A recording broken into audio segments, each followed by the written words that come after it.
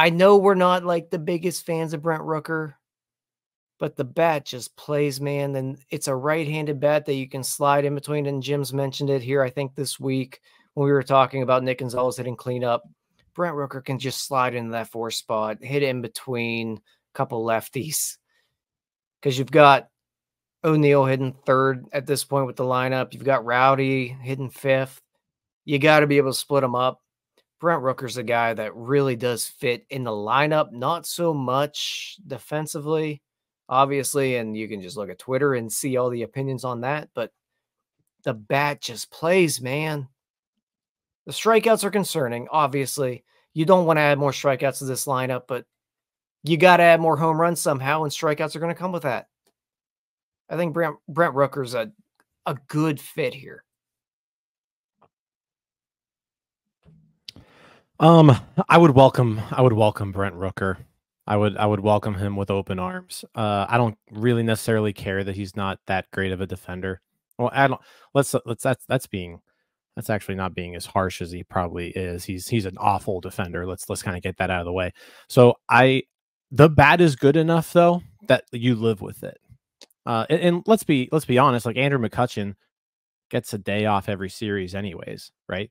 So Rooker could still get plenty of DH time. You could even throw Kutch in the outfield once a week, right? If you wanted to kind of keep Rooker a little fresh and keep Kutch fresh too. But you get him, you put him in right field.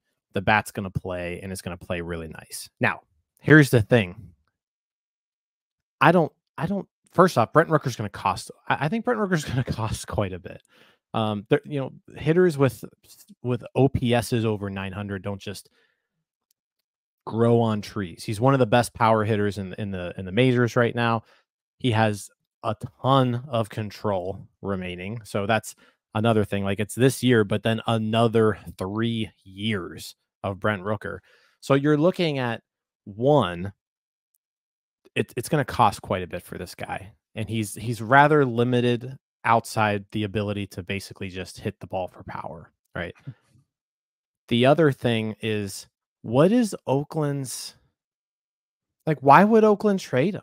Oh, if you're Oakland and you're thinking like, all right, we're about to move to Vegas in a few years. We need people to be on that team who would draw crowds. Brent Rooker's one of them, and Brent Rooker's not costing them anything right now. Like, he's making league minimum. He's going to be in his first year of arbitration next year. Like the A's want cheap players, right? And Brent Rooker is a cheap player right now. And I just feel like they would have to be blown away to deal Brent Rooker. If you can get him and you can get him for a fair price, absolutely, he upgrades the lineup 100%. I'm in for it. I just think there are better fits for the Pirates right now.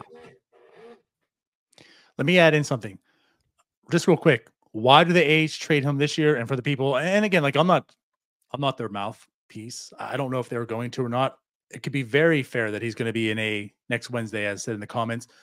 But if you want the reason why they do, it's because he has 3 years of control left. It's because he's 29 years old. Why are they going to trade this guy as they're going into, Las Vegas in a few years? Because by the time they're in Vegas, that's the year that he's going to get traded.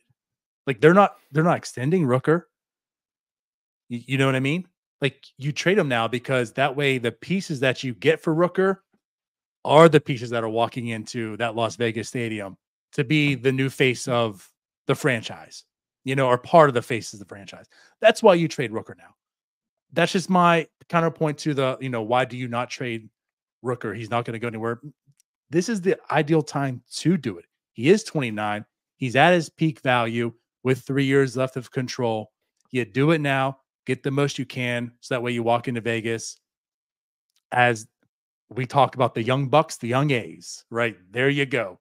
This is what you're going to sell the team to. You're not going to sell Las Vegas to Rooker and then trade him in that July because you're not extending him and he's 32 years old, So that's why. But I'm 100% with you too, Jim. Like, I would welcome, like, if the Pirates trade for Rooker, I am not going to sit here and say, this was terrible, his defense is bad. No, no, no. What I am saying, though, is I don't like the fit because of the defense with Reynolds, because the defense with Swinsky, they're the top. Reynolds is by outs and average, by defensive run save, like most metrics you look at, the worst defender in baseball. Jack Swinsky's the bottom 10. And if you add Rooker, he's worse than Reynolds. So you're looking at the bottom 8 defenders in baseball in your outfield. So I feel like if you get a Rooker, you also have to get a center fielder who can play defense and hit the ball to actually give you an upgrade from Swinsky and Michael A. Taylor. So like that's what it presents to me. Rooker's going to cost you a lot. And if you do so, you also have to get a center fielder, where I feel like if you just almost get, Tyler's talking about a league average center fielder and a league average right fielder, it's not going to cost you a ton. You upgrade both places and you're able to upgrade it probably about the same without making as much of a an impact to your farm system, I guess, if that makes sense. Like what it's going to cost you to get Rooker is not going to be worth the return where you can spend the same capital and probably get a better fit, better player. That's just not out there. So I think looking at it all, I don't know if there's a guy out there that doesn't have warts that the Pirates could acquire at this point. All of them have their own sort of problems. Rooker, for example, we talk about the defense, and I think you're looking at a guy that probably will have to move to first base to remain at least usable on your roster here at some point. And I think we have kind of sort of hinted at the same situation with Brian Reynolds. Like at some point, you're not going to be able to continue to play him in the outfield. If you have a Brent Rooker and you have a Brian Reynolds, that makes it a little bit difficult. So I understand there being some problems with acquiring him there. The right-handed power bat, though, there aren't many out there. I don't think he's going to be that expensive. But, I mean, maybe he is. Maybe I'm wrong there. I just love the prospect of having that right-handed power bat to slide into this lineup with the amount of lefty bats that they have. I think there's a better fit That's as far fair. as a right-handed power bat that plays the same position. That's fair. Somebody's trying to get his PowerPoint up right now. What I will say, though, Winker, absolutely not good defensively as well. So, Correct. like, this is kind of the point I'm getting with here also. If you want to go Brent Rooker, who's bad defensively also. And again, I mentioned, like, I feel like you have to get a center fielder, but the cost of Rooker is going to cost a lot. So, like, is it wise to go all in with Rooker and give up top prospects to land him and have this terrible defense? Or is it smarter to upgrade 2 positions and go a Jazz and a rental? Like, what if you got a Jazz and a Winker? That to me is going to cost you less than what one Rooker is going to do. You upgrade 2 positions. You're still better defensively now. Also, you know, I mean, like to me, that's more sound. You've upgraded, you less than cost, you know, as far as prospect capital, and you're just now a more sound team as well. The corners are bad, but at least you have Jazz in there to, you know, help either side out a little bit more.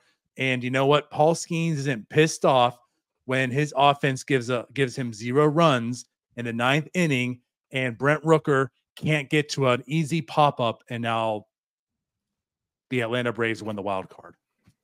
You know what I mean? Like that's part of it. So like that's what I'm alluding to here. I don't mind Brent Rooker, but I feel like the cost of getting him, it's just going to be wiser to go get a Jazz and a Winker for less and upgrade, you know, 2 spots in that sense.